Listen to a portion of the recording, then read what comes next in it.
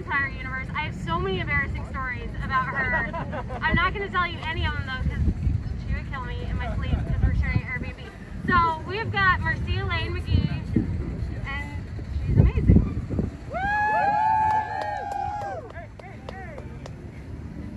So apparently I'm amazing, and I usually argue with people, but I won't this time, so that's okay. So my name is Marcia Lane-McGee. I am currently a family teacher at a residential child care agency where I am ready to home with teenage girls, so pray for me. Okay. So something I tell my girls, and something I used to say all the time in my preschool class, when they would argue about not getting something they wanted or someone got something they also wanted, I would say, listen, sameness isn't fairness. And then they would groan and grumble and be so upset. And then they knew what was coming next, where I would say, fairness is everyone getting what they need. What do you need? That is a question that I could have been asked 18 years ago, and it would have changed my life. Something that Dusty didn't tell you guys, that I'm going to tell you guys, is that I'm a first mom. You guys are used to the term birth mom. I choose the term first mom because if a child is born, someone was its mother. And it is really, so in the time when I learned that I was pregnant, I could have been asked that question. Someone could have said, what do you need? How can I help? What can we do to serve you and this child? Instead, I had two options.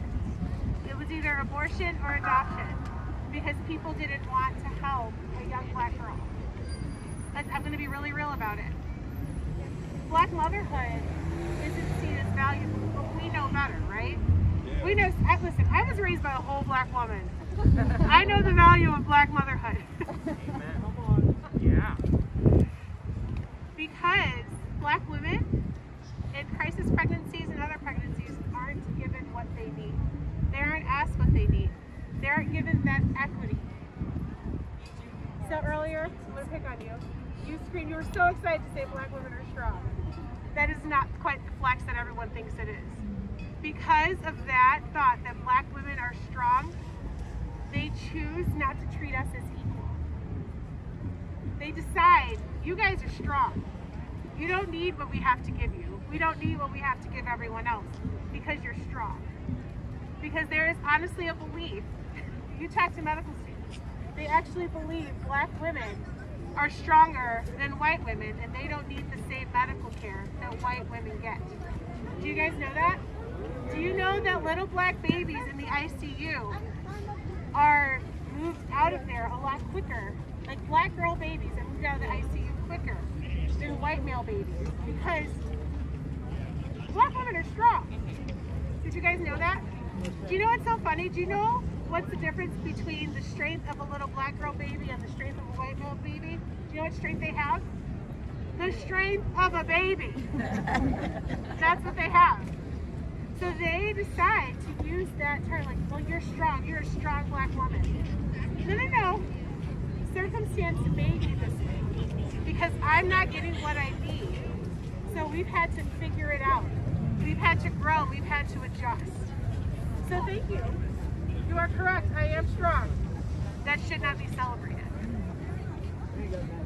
Do you understand? If you said to me, instead of being asked, what do I need? It was, you'll figure it out.